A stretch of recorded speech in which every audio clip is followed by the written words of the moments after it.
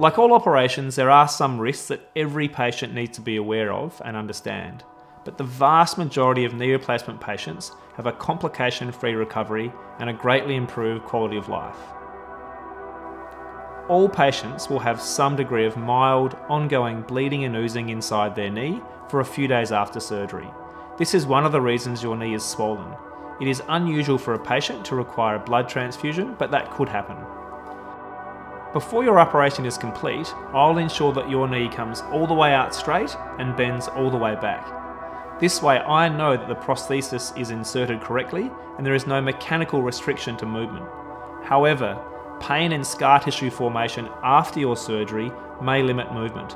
If we don't get your knee moving, the scar tissue will set in your knee like concrete and permanent stiffness could result. All knee replacements are initially painful and stiff after surgery, and it does take time to regain this movement.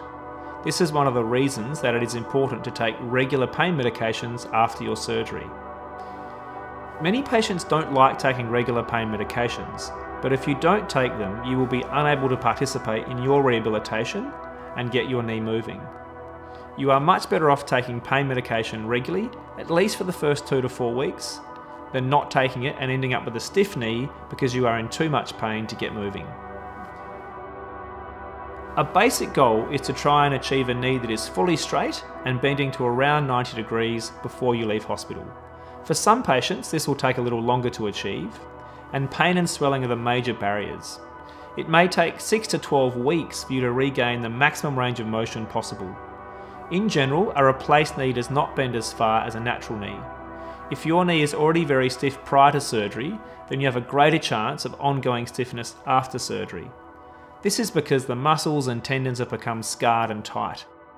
Now, if your knee is not bending and straightening as much as we would like by approximately 3 months, then occasionally a patient may require what is called a manipulation under anaesthesia, where we gently bend and straighten your knee when you are asleep and there is no pain, thus breaking up scar tissue inside the joint to promote better movement. Injury to a major blood vessel is a very rare complication, but if it did occur, you may require additional surgery to repair that blood vessel.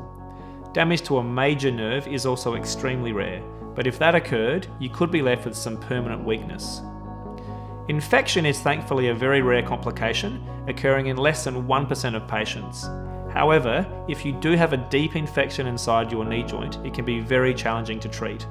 It will require further surgery to wash out the infection and several weeks of antibiotics. Sometimes a number of operations may be required to remove the infected prosthesis and replace it with a new one. You'll be given antibiotics via a drip before and after your surgery to reduce the risk of infection. You'll also be given a scrub brush of antiseptic solution to wash your entire body with prior to surgery. I recommend the use of an antibacterial nasal ointment in the 5 days before joint replacement surgery. Your nose is a major reservoir of bacteria that can cause joint infections. By using the ointment, we reduce the number of these bacteria, and some studies indicate this may reduce the risk of an infection ever occurring in your joint replacement procedure. After your surgery, you will be given medication to gently thin your blood and reduce the risk of you forming a blood clot in your calf, otherwise known as a DVT. A blood clot in your calf in itself is not actually dangerous, and your body will slowly dissolve the clot. However, if the blood clot travelled from your calf to your lungs, it could make you very unwell or even be fatal. This situation is fortunately very uncommon. We monitor you closely for signs and symptoms of this during your recovery after surgery. Now, one of the most important things that I speak to my patients before they even consider knee replacement surgery is how satisfied they may be with their knee after surgery. The knee is the largest and most complex joint in your entire body. It is not just a simple hinge. Yes, it bends backwards and forwards, but it also rotates and slides. It also has a kneecap to add to the complexity. Your knee joint is also just below the surface of your skin, and all of these are factors as to why a prosthetic knee joint may not feel and move exactly the same way as your normal knee did.